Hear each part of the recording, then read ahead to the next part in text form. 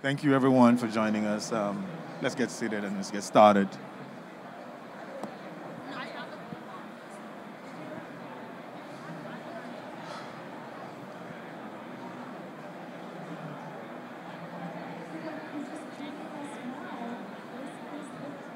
Okay, so today we're going to be talking about how you can improve code analysis using machine learning and AI. I have with me here Jas, engineering manager, and he will be taking the demo. I'll be taking more of like the problem space definition. I'm a product manager with AWS machine learning, and happy to have everyone here. Let's get this going. So we just had a launch, an announcement, Code Guru Security. So we'll be talking more about Code Guru Security today, and that's basically what the service that we have today for code analysis using machine learning and AI. So at Amazon, there's something we do differently. We start every product definition, building products or exploring problem spaces by taking feedback from customers, right? And the question we hear customers ask all the time is, how do vulnerabilities make it to production? We're going to go through, the full how people get to stage, even with tooling, that they still have findings, critical findings in production, and then how you can effectively block this situation, which is what customers want to do when they come to us to discuss solutions we have from the ML space. So I'm from the machine learning team, same as Jas, and being from that team gives us a different perspective on how you can approach security problems. So this is what we see with so many customers today. We have customers that integrate solutions in the code when they're writing code. We have customers integrating at commit, at testing and building. But somehow, some way, customers still end up, when we run our integrations with Amazon Inspector in production, we still find vulnerabilities in production. We find log injection errors, we find SQL injection, we find all kinds of critical and high vulnerabilities that are actually things that you would expect that if you had tooling that was working properly or you had the right mechanisms, you shouldn't find them in production. And every time we keep, diving deeper, and like we said, like we do at Amazon, most of our exploration starts with talking with the customers. We find a very interesting set of chain of events that leads to this kind of scenario. And it's kind of like a domino effect that starts with low precision. So what happens is, first, the customer starts with a situation where they have very good enforcement. So customers have situations where, setups where basically pipelines get blocked every time something that is high or critical is found during merge, during build, at any stage of the pipeline, they get it blocked. And then like most things in practice, reality sets in, and then you start to have this kind of back and forth between engineering and security.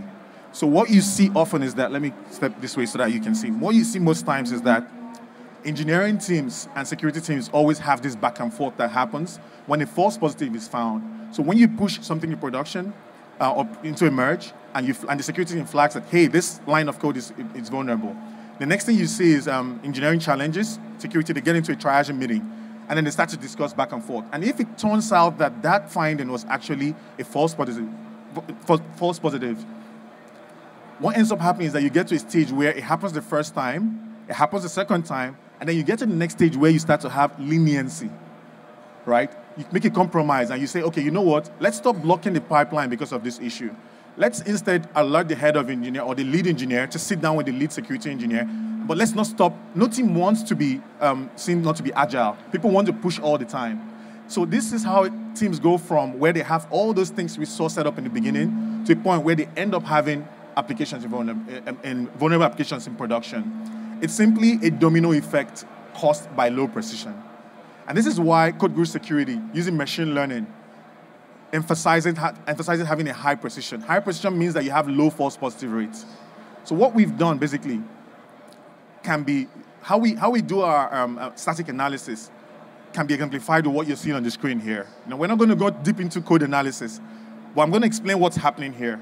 Right? On the top right side, on the top right to me, maybe left to you, what you have is a code block that has an MD5 method there.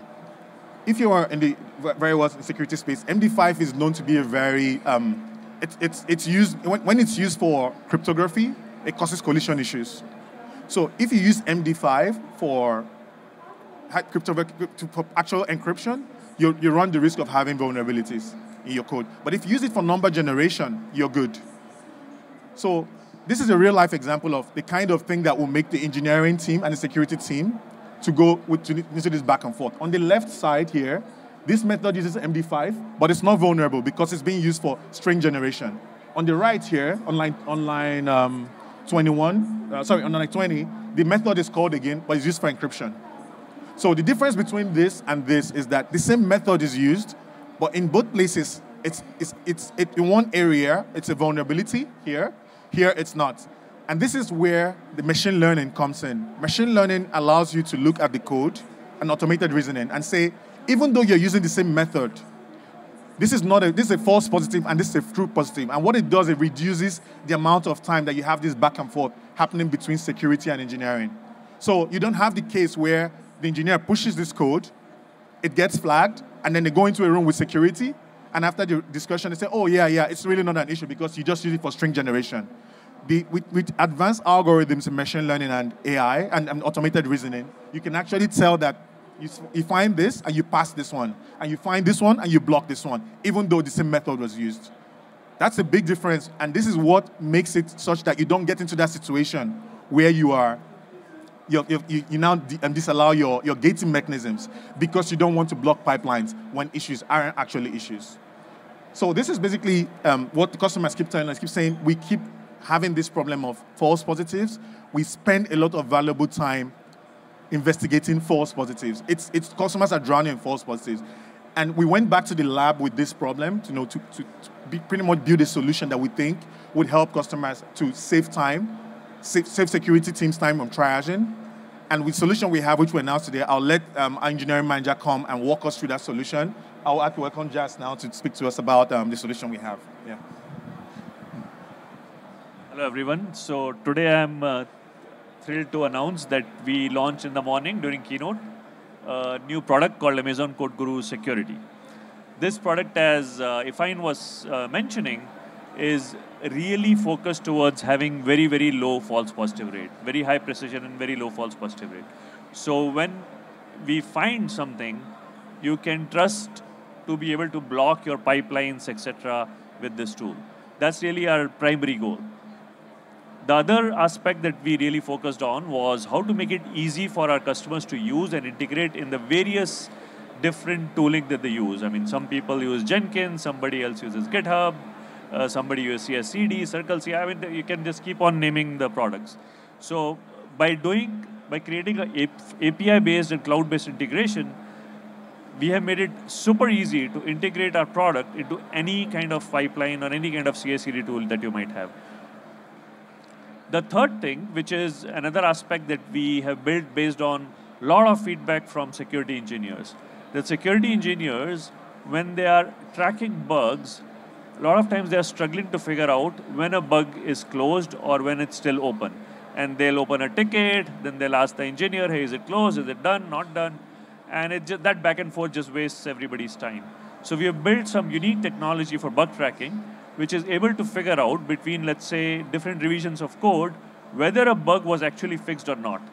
Even if, and that's not as easy a problem as it might seem because the code moves. So in the first scan, we may find the code at line number 50. Second scan, the same code may have moved to a different method at line number 55. So we are able to match that and say, okay, the bug is still open versus it's closed. And that saves valuable amount of time for security engineers. In addition, as I was talking about, we are able to, with this API-based mechanism, integrate into various different places in the developer lifecycle. We have deep ID integrations where you can use Code Whisperer, which is our GenAI tool, and that integrates security scanning. That's one way to do it. Then we have Jupyter plugins for scanning your notebooks. We also have various integrations, some of which I'll show you in the demo that I'm going to talk about. For different tools like GitHub, CI/CD, etc. In addition, we also have integration into Inspector. So in Inspector, whenever you push a Lambda, that is AWS Lambda, update to AWS Lambda, we scan that Lambda for any production issues. So essentially, we'll take your Lambdas, we'll extract out the code inside the Lambda. So if it's Java, we'll decompile it. If it's Python or JavaScript, we'll extract the code out. We'll remove the open source libraries because we only want to scan the code that's under your control. And then we scan the rest of the code and we'll tell you about the issues in there. So that's also a new feature that went GA today.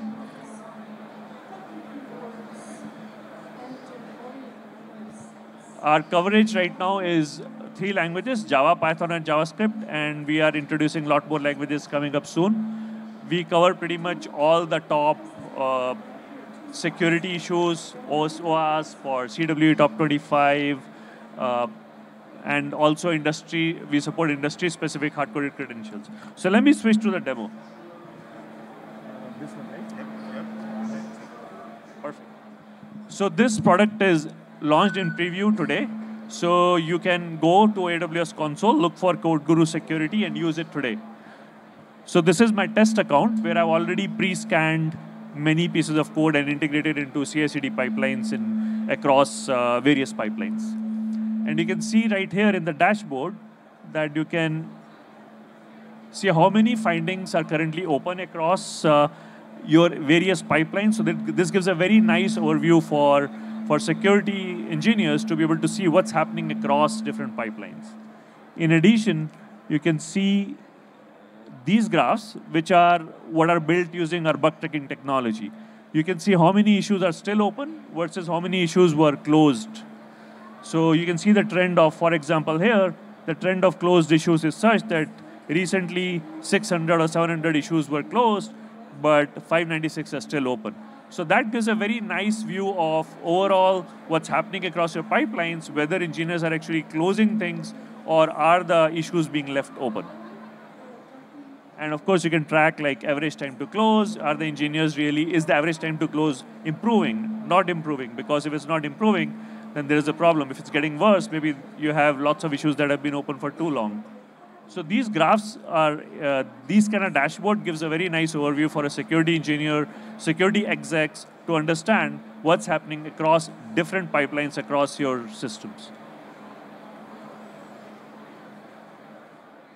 Then these are the integrations we support today, like GitHub, Bitbucket, GitLab, Code Pipeline, and also, of course, we have a client application that you can integrate into your custom pipeline system if you have one like that, or any other pipeline system for that matter. Also, we support, as I mentioned, IDE plugins for Jupyter and Visual Studio, IntelliJ, etc., where you can scan right in IDE. And that's very powerful because that really empowers the developers to check their code before it's ever pushed into the pipeline or committed anywhere. And I already mentioned our integration with Amazon Inspector. So this view kind of shows you different pipelines that we have integrated. And as an example, let me switch to this one. Let's go to GitHub. So for example, this is a GitHub integration where multiple scans have been done. One scan was done on every revision. So whenever code was pushed to the main line, we automatically went and scanned that particular repository for issues. So that's an example of a GitHub integration that we did. And there's another view for being able to see all the findings. And here also you can see how many, you can filter by various aspects, like for example, the vulnerability or the name of the scan, and you can also filter by statuses, etc. So another exciting feature that we have is code fixes. So not only do we tell you there is an issue, we can also give you a patch. So you can just click here, for example, download a patch and apply the vulnerability patch right there. So that makes it very easy for developers to fix. They don't have to worry about, hey, this is a security issue, and then go do a back and forth with security engineers to really figure out how to fix the issue. And that's one of the other things we kept on hearing from security engineers, that they're spending a lot of time working with their software engineers to explain to them how to fix it, what do they need to do to fix it. And that takes up a lot of time. It leaves vulnerabilities open many times. So this feature, which we call code bug fix, is also based on machine learning and automated reasoning, where we are able to tell you exactly how to fix that piece of code. And you can download the patch, apply the patch on the code, and essentially that's it. It makes the job of developer very, very easy. Actually, let me talk a little bit more about this detector. So this detector is an XML entity detector. Essentially what's happening is sometimes when you are processing XML entities, if you're using URIs that essentially are getting documents outside of your own domains, you could potentially insert some attacker's code inside your own XML document. And this bug fix essentially stops that from happening by eliminating the use of doc type tags. Sorry. So you can also go down to a level of a single pipeline and also see what's happening at the single pipeline. So for example, I can easily see here, I have 41 open findings on this pipeline. They have been mostly open for about 2 days. And I can see what's the distribution of high, mediums, and lows. So that kind of view kind of helps me figure out what's happening with a specific pipeline. Also, I can go and look at the top vulnerabilities for this particular pipeline. So that dive-in, that dashboard was really built by a lot of feedback from our security engineers and developers, where they told us they want to understand, they want to dive deep, they want to figure out what's happening across their pipelines. All right, that's the end of my demo.